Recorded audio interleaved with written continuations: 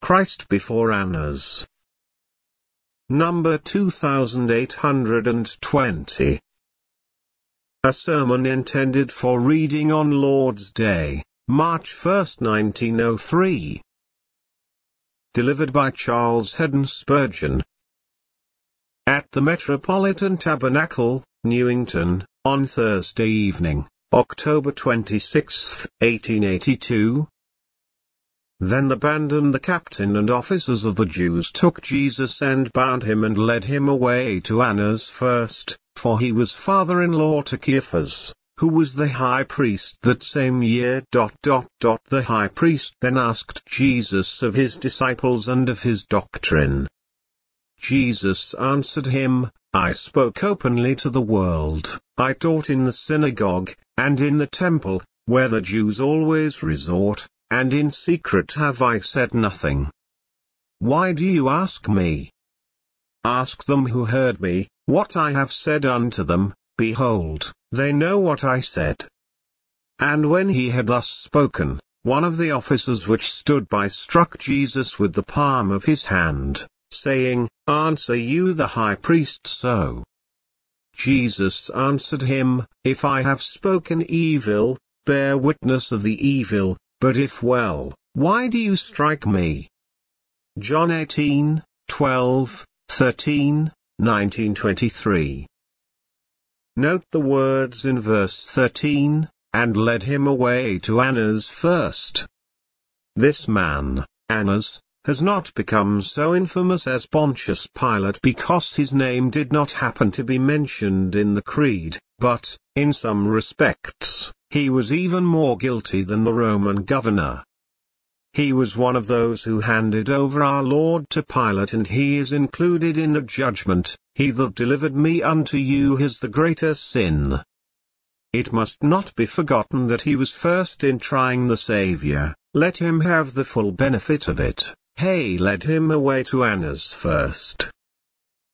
Who was this man to whose palace the Lord Jesus was first conducted? He was a man who had been high priest actually for a time and had, for some 50 years, been regarded as high priest by the Jews, while members of his family, one after another, had in turns nominally held the office.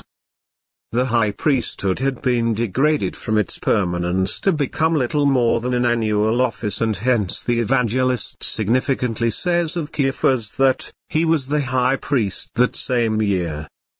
But Annas would seem to have been secretly regarded by the Jews as the real high priest, and respect to him in that capacity was the more easily offered because, according to Josephus, 5 of his sons and his son-in-law, Caiaphas, had succeeded him in the sacred office.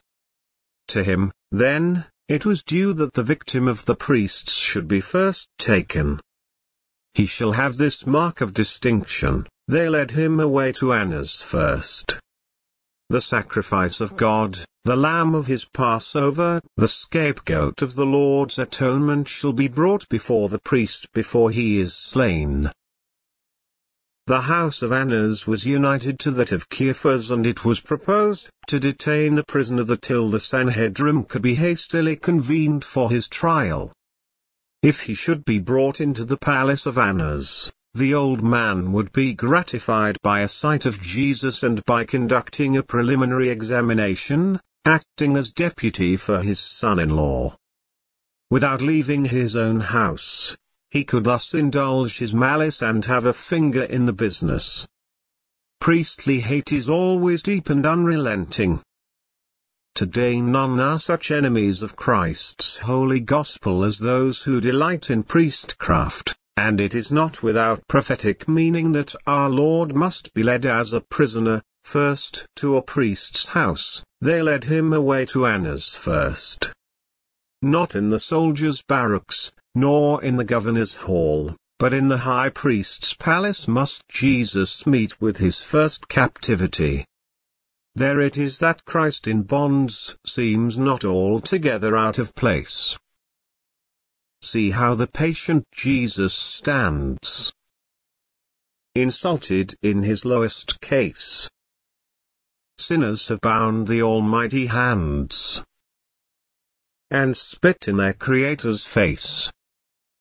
Annas bore a very promising name, for it signifies clement or merciful, yet he was the man to begin the work of ensnaring the Lord Jesus in his speech, if he could be ensnared. He examined him first in a semi-private manner, that, by cunning questions, he might extract from him some ground of accusation. Under pretense of mercy, he turned inquisitor and put his victim to the question. This priest, whose name was Clemency, showed the usual tender mercies of the wicked, which are proverbially cruel. When Jesus is to be ill-treated by his servants, there is usually a pretense of pity and compassion. Persecutors are grieved to feel forced to be harsh, their tender spirits are wounded by being compelled to say a word against the Lord's people. Gladly would they love them if they would not be so obstinate.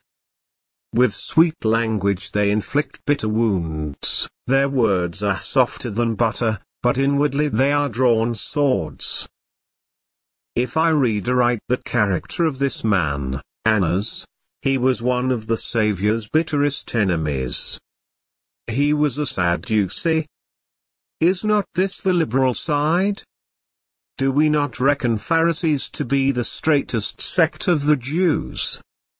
Why he should have been so bitter against the Saviour is pretty clear, since, if Pharisees, in their multiplication of ceremonies and self-righteousness, hate the Christ, so also do the Sadducees in their unbelief and rejection of the great truths of revelation. Here, ritualism and rationalism go hand in hand, and the free thinker, with all his profession of liberality, usually displays none of it toward the followers of the truth of God. The broad church is usually narrow enough when the doctrine of the cross is under discussion. Whether this Sadducee had an interest in the sales that were effected in the temple, and whether, as some suppose, he was greatly irritated and touched in a very tender point, namely, in his pocket, when Jesus overthrew the tables of the money changers and the seats of them that sold doves, I cannot tell.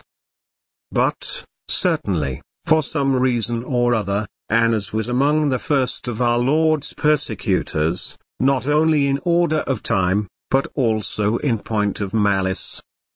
The wealthy latitudinarian has a fierce enmity to the gospel of Christ Jesus, and will be found second to none in hunting down the adherents of Christ. Did the military tribune and his cohort stop at the house of Annas because he had been at the bottom of the business and Pilate had ordered them, for the time, to do the will of the high priest and his father-in-law? Was this long-headed old gentleman the counselor of the conspirators? Did the force of character which kept him to the front for half a century, make him a leader at this juncture? Is it possible that they called at the house of Annas to hand over their victim that Judas might receive the blood money? At all events we hear no more of the traitor as being in the company of those who had seized upon his Lord. At any rate, the Lord is led to Annas first, and we feel sure that there was a motive for that act. Annas, in some sense, had a priority in the peerage of enmity to Jesus. He was malignant, cruel and unscrupulous enough to be premier in the ministry of persecutors. In all matters, there are first, as well as last, and this man leads the van among the unjust judges of our Lord. He was a favorite of the first and most detestable of the Herods, and a friend of Pilate, the governor, and so, a fittering leader in procuring the judicial murder of the innocent. All hope of justice was gone when the Holy One and the Just was delivered into those cruel and unrighteous hands. He was as determined as he was cold-blooded, and a lamb might as well look for favor from a wolf as Jesus expect candor from the old deputy high priest. For many a long years he had held his own by flattering Herod, the Roman and the Jew, and he set about the work of mastering the Nazarene with cool determination and deep subtlety, hoping to pave the way for the men of the Sanhedrim who were even then being mustered to do the deed of blood on which their hearts were set. In the house of this man, then, who is very properly called the high priest, having quite as good a right to the title as Caiaphas had, we see these two things. First, we see our Lord under examination. And, secondly, we see our Lord wrongfully struck. 1. First, let us, tenderly, lovingly, adoringly, look at our Divine Master under examination. My first remark is that this examination was informal and extrajudicial. Jesus was not yet accused of anything, so far. No judge had taken his place upon the judgment seat, neither were any witnesses called to give evidence against the prisoner. It was a sort of private examination, held with the view of extorting something from the captive which might afterwards be used against him. You know how strongly and how properly our law forbids anything of the kind, and, though it may not have been contrary to Jewish law, it was certainly contrary to the eternal laws of right and wrong. A prisoner should not thus be questioned with the object of entangling him in his speech and making him incriminate himself. If there is no charge formulated against him, let him go his way. If the entries on the charge sheet are not completed, let him be remanded, but let him not be set before one of his most cruel foes to be questioned to his own detriment. This is what was done in our Saviour's case when he was brought before Annas. And I think that I know many who treat him, at this time, quite as badly. They ask questions about him and make inquiries concerning him, but they do not do it honestly and sincerely, or according to the rules of justice. You know how captious unbelievers often are, how they pick up any misquoted text, or half a text torn from its context, and say that they are inquiring about Christ, when they are not doing it either judicially or as they would wish to be questioned were they themselves under examination. I fear that the bulk of those who quibble at the faith of Christ, do it not as honest men, nor as they would wish to have their own characters investigated. The last book which some of them think of reading is the New Testament, and the last thing that they try to understand is Christ's true character. And one of the last things that they will ever listen to is a full and fair statement of what his gospel really is.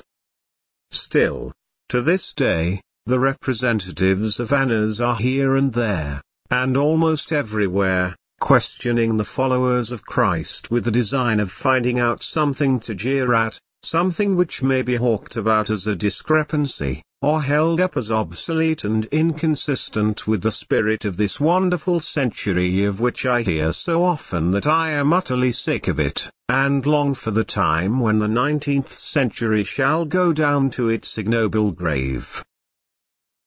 Next, this questioning of Christ was one-sided. The high priest then asked Jesus of his disciples and of his doctrine. Why did he not ask him about himself, who and what he was, and inquire especially concerning his miracles and his whole course of life? Why did not Annas inquire, did you raise the dead? Did you open blind eyes? Did you heal the lepers? Did you go about doing good? Oh, no, there were no questions about any such things, they were all passed over as of no importance. The questions began with the weakest point of all, or that which men have often regarded as the weakest. He asked Jesus of his disciples. Can a leader help the follies and weaknesses of his followers? I suppose Annas put his question thus, where are your disciples?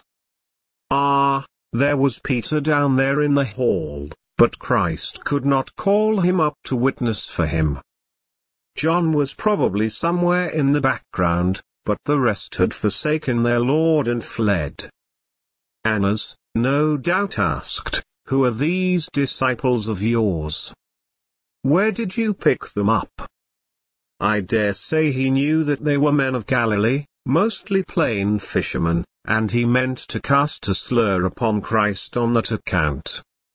If he had known more about those disciples, he might have put a great many questions which would have reflected but little honor upon the religion of Jesus. This is just as men do now, they ask concerning Christ's disciples. I do not deny that it is quite fair to inquire what is the influence of Christianity upon the men who believe it, but, oftentimes, that one point is thrust so prominently into the front that the wonders which Christ, himself, worked, are thrown into the background, and the investigation thus becomes one-sided. We are quite willing that Christ, himself, and his work, all that has been, all that is to be, all his designs and purposes, should be examined. But, for the most part, men search for that which they think to be the weakest point of assault, and they say, "Look at so-and-so, one of Christ's disciples. And look at so-and-so, one of his ministers. See what divisions there are in the churches," and so forth. Yes, but surely, if Christ is examined at all, he deserves to have a full and fair examination. It should not be upon only one point. Blessed be his name, it matters not upon what point he is examined. He always has his answer ready, and a glorious one it is. If men were really willing to know the truth of God, they would take an all-round view of him and look at him from this point and from that, and then judge him. Further, this examination was very disorderly, for the high priest asked Christ of his disciples and of his doctrine. Now, logically, the inquiry should have been, first, concerning his doctrine and then with respect to his disciples, first as to his teaching and then as to the people influenced by it. But men like Annas put their questions anyway, upside down, the first last and the last first, so that they may secure some accusation against Christ. Now, if any man will sit down quietly and really study the life, character and teaching of Jesus of Nazareth, we shall be delighted to hear what he has to say about it, but let him study it in due order. Let him not pick out this, and leave out that, and put everything out of gear, so as to make a monster of him. Let him be looked at after the same manner as one would look at any other religious teacher, or as we might examine the character of any man brought before a court of law. I ask those, if there are any such now present, who have spoken harshly of our blessed Lord and Master, to do themselves the justice and to do Christ the justice, to adopt another course and to examine him as they would wish to be examined themselves, if their character and their designs were called in question. Annas did not so, for his examination of Christ was concerning his disciples and his doctrine. With regard to his disciples, our Master said nothing. He had been saying much about them to his Father, and, in his almighty love and wisdom, he could have said much, then and there, concerning his disciples if he had chosen to do so, but he did not, and therein he proved his wisdom. All through the Scriptures we find comparatively little said concerning God's people. The record is mostly of their faults and their failings. The reason for that is that this is not the day of their manifestation. That day comes on apace, and, when he shall appear, we shall be like him, for we shall see him as he is. Then shall the righteous shine forth as the sun in the kingdom of their Father. Annas thought that Christ's followers were a set of fanatics, ignorant, unskilled, worthless people, the lower orders. The catacombs tell us, as we read the rude inscriptions there, how few of those godly folk, of whom the world was not worthy, were men of education. The most of them were evidently plain, humble, common people. Our Lord Jesus Christ has no great reverence for earthly rank or grandeur. He loves the man, but cares little for the garb he wears, and of the poorest saints it is true that he is not ashamed to call them brethren. It is a mercy for us, who are on Christ's side, and who have been despised in consequence, that, in the resurrection, there will also be a resurrection of reputations as well as of bodies. There will be a bestowal of honor that has been denied here and of credit that has been refused on earth. God has said it, so it must be true. Light is sown for the righteous, and their glad harvest time shall surely come. And then the glory will forever blot out the shame and derision which may have been poured upon the faithful for the sake of Jesus Christ, their Lord and Master. As yet, we will not ask him concerning his disciples, but that is the point that the adversary harps upon. Therefore, O you disciples of Jesus, watch and pray, and seek to be like your Master. Pray to be kept from the evil which is in the world, and, as for the rest, if men despise you, count that as part of the bargain upon which you have entered, a bargain which shall, in due season, fill you with eternal bliss. Annas also asked Christ concerning his doctrine, what it was that he taught those who listened to him. I will not go into that matter, for I want to speak at some length upon the answer which Christ gave to Annas.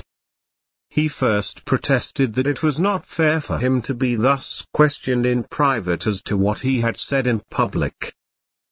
The proper thing was to ask those who had heard him, for, he said, I spoke openly to the world. I always taught in the synagogue, and in the temple. I chose the most public places for my teaching. I had no hole and corner gatherings, no little conventicle in which I urged my followers to sedition. No, I spoke openly. The heavens heard me. On the side of the hills, I proclaimed my message. By the seashore, I spoke to all who gathered around me.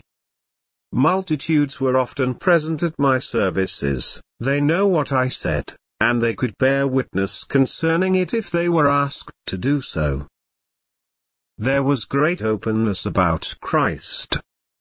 There was an utter absence of anything like the Jesuitical plan of saying one thing and meaning another, or using expressions that had double meaning in them.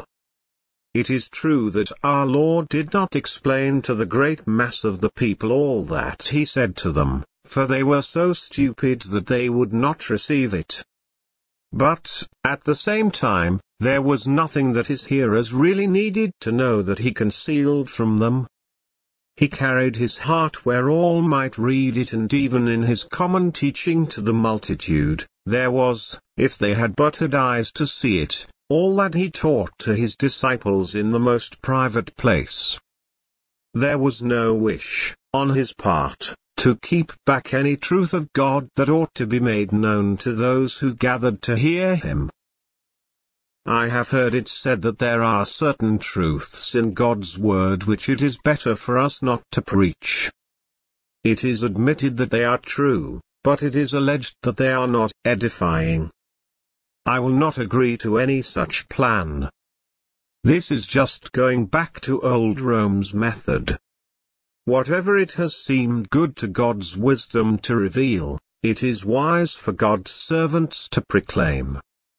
Who are we that we are to judge between this truth of God and that, and to say that this we are to preach, and that we are to withhold? This system would make us to be, after all, the judges of what Christ's gospel is to be.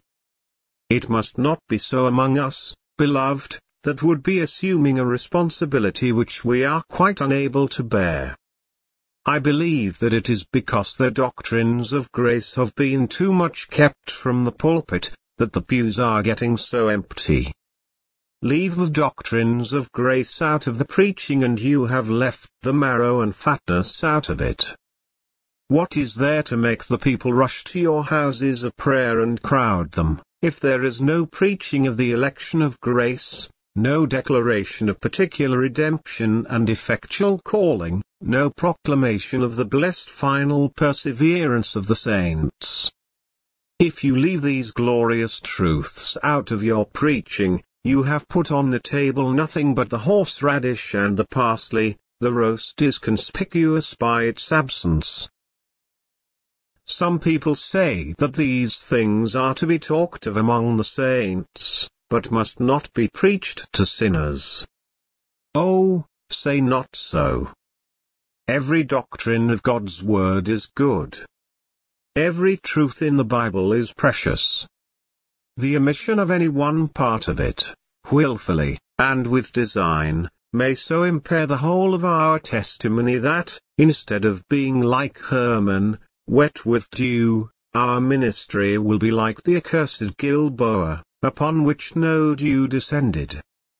Whatever the Lord has taught you by his Spirit, my brother, tell to others. According as you have opportunity, reveal to them what God has revealed to you.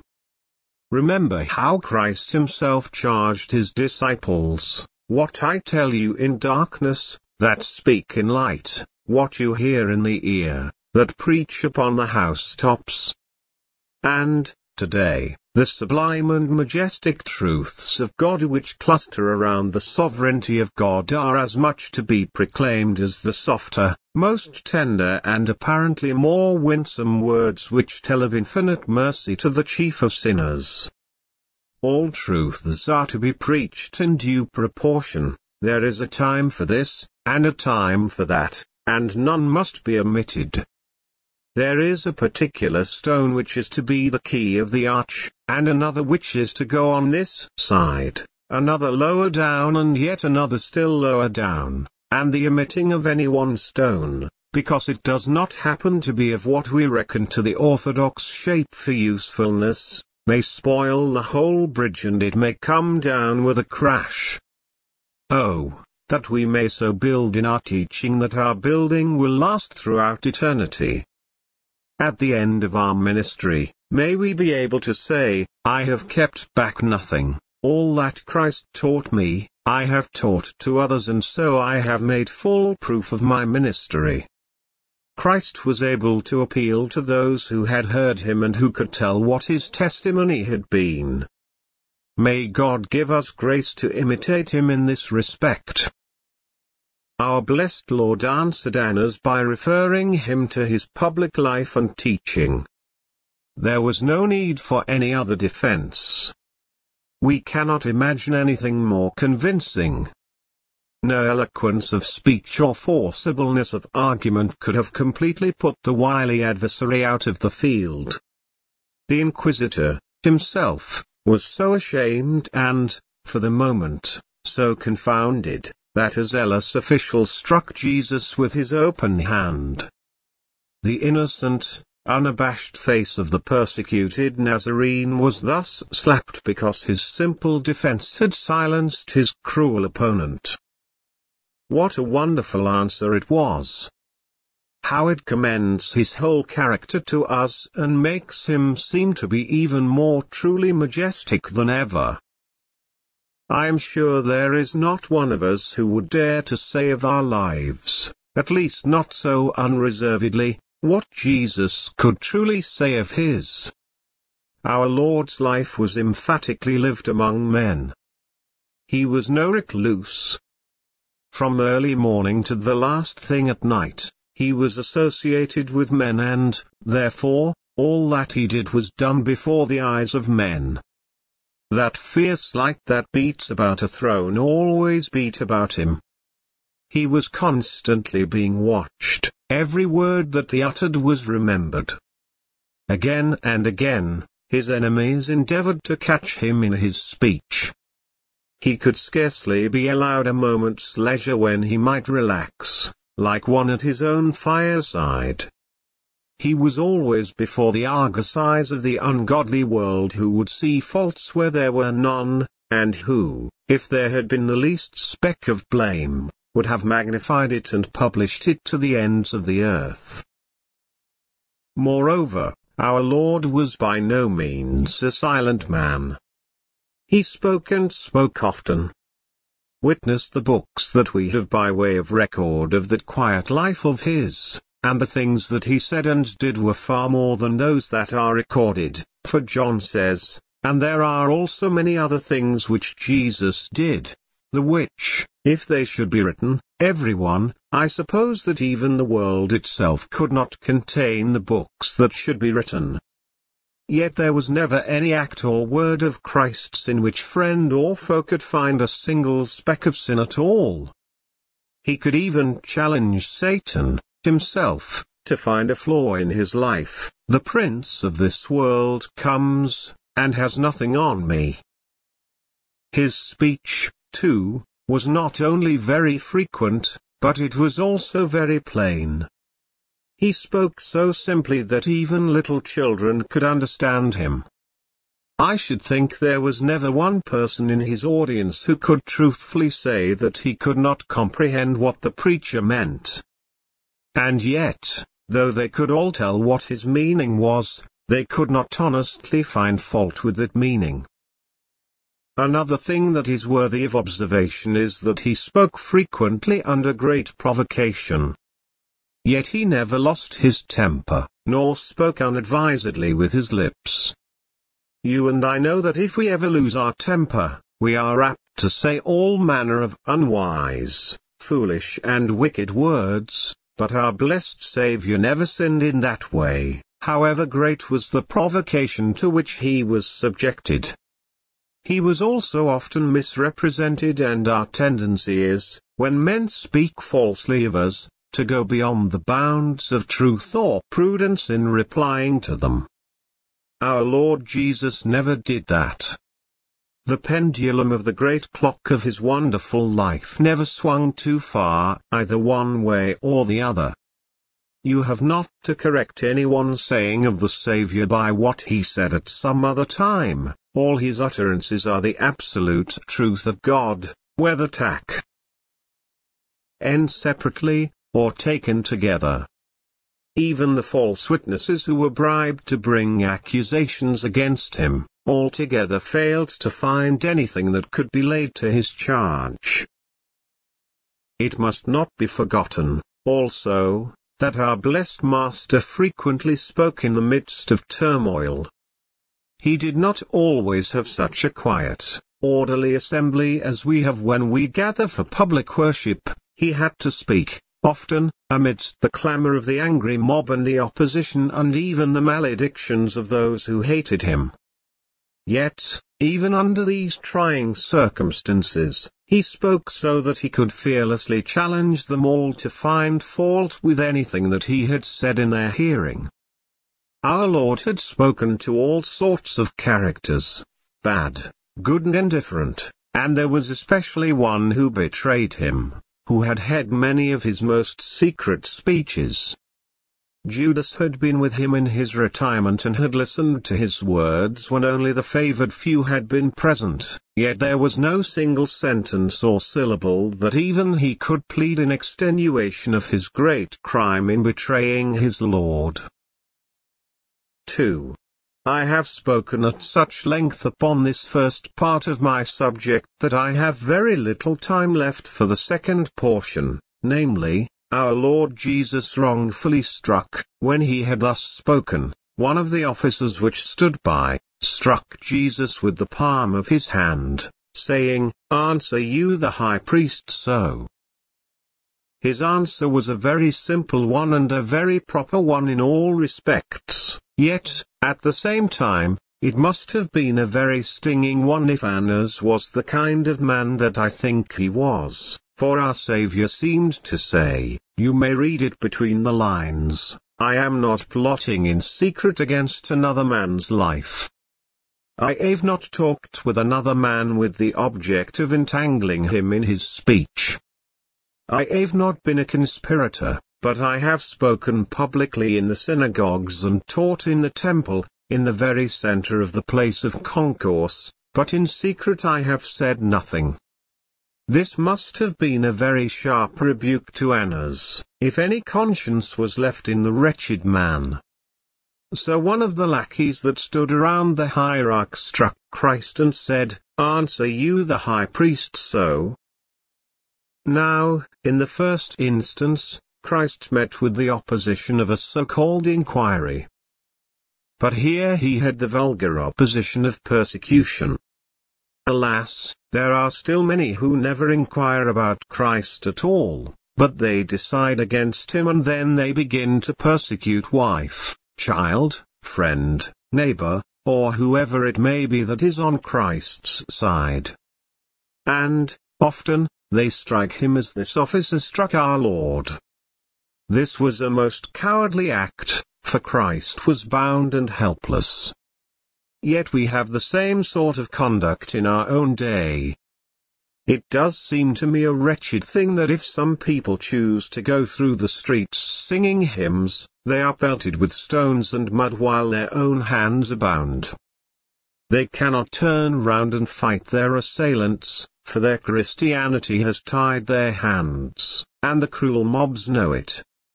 If these men want to fight, why do they not find some fellows like themselves, walking through the streets, and attack them and then see what will come of it?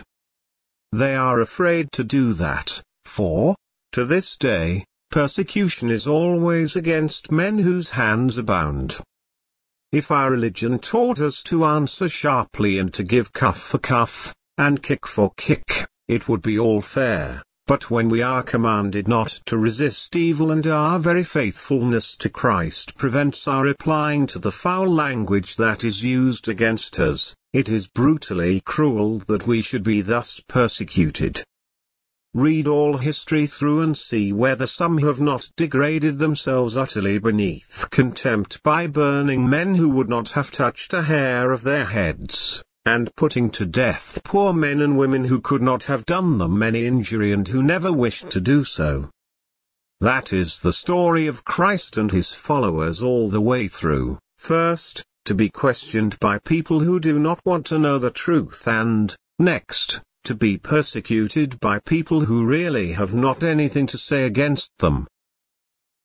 To the man who thus wrongfully struck him, our Saviour said, If I have spoken evil, bear witness of the evil, but if well, why do you strike me? We also may say to those who wantonly strike Christ's followers, Why do you do it? Has Christianity done any harm to manhood in general, or to you in particular? What has been the force that has broken the power of tyrants? At the bottom, in many countries, it has been the word of God that has made men free. In our own times, what ended the slave trade and set the Negro free? What is it that, today, is the most potent force against the drunkenness of our land? Surely, nothing but the gospel of Jesus Christ. Have we, as Christians, any aim, in all the world, of which anyone can accuse us? Are we doing mischief to our fellow men? Do we teach drunkenness, or lust, or oppression? Do you hear from us anything about robbing you of your birthright, or injuring you in any way whatever? No, you know that it is not so. Our war is for peace. Every blow that we strike is against blows. If we have to denounce anything, we do most of all denounce denunciation, and if we are bitter at all, most of all are we bitter against bitterness, envy, malice and all uncharitableness. Oh, that we could always give to our persecutors such an answer as our blessed Master gave to the officer who struck him: "If I have spoken evil, bear witness of the evil, but if well, why do you strike me?" There are times when we dare not say that, but we would rather say, "If I have spoken evil, do not remember it, do not bring it to my recollection. If I have spoken evil, try to forget it, or, at least, if you remember it, repeat it not to another, for I am afraid that I may have said much that might stain my profession and grieve my God." I think that if we had our choice as to whether we would be slapped on the face, or have our own words brought up as witnesses against us, we would, each one, say, "If I have spoken evil, do not bear witness of the evil, but much rather slap me than bear witness against me." Yet it is not always so. There are times when, in conscious integrity, or concerning certain words or acts of ours, we can challenge any man to find fault with us. But, taking the whole range of our lives, in public and in private, most of us would be loath to ask for such a test as that. When our adversaries persecute us, we might say to them, "Ah, if you really knew all that we have been, you would not so much persecute us for our goodness, but punish us for our badness." When I have been slandered, I have often said to myself, "Ah, they have spoken a lie against me, but if they had known me better, they might have said quite as bad a thing as that and yet have only spoken what was true." There is not one man living, who is in his right mind, who would like to have all his thoughts written down, or all his words and acts recorded. We have often wished that half our words could be blotted out with our tears, and then the other half would have to be washed with that precious blood of Jesus before we could, ourselves, endure it. Now, I think that all this of which I have been speaking to you, ought very much to endear the Master to us, and it will do so if we remember and believe that God has made him to be sin for us, who knew no sin, that we might be made the righteousness of God in him. Here is a lamb that is fit for sacrifice. The high priest and all his officers may examine it as much as they please, they will find that it is perfect. There is not a blemish in it. There is no redundancy and there is no omission. There is neither speck nor spot of sin in Christ, we cannot find any fault in him. Whether we look at him within or without, in his youth, or in his childhood, or in his manhood, in his life or in his death, in his speech or in his silence, in his feelings, or in his thoughts, or in his acts, he is good, and only good, and blessed be his holy name forever and ever. Amen.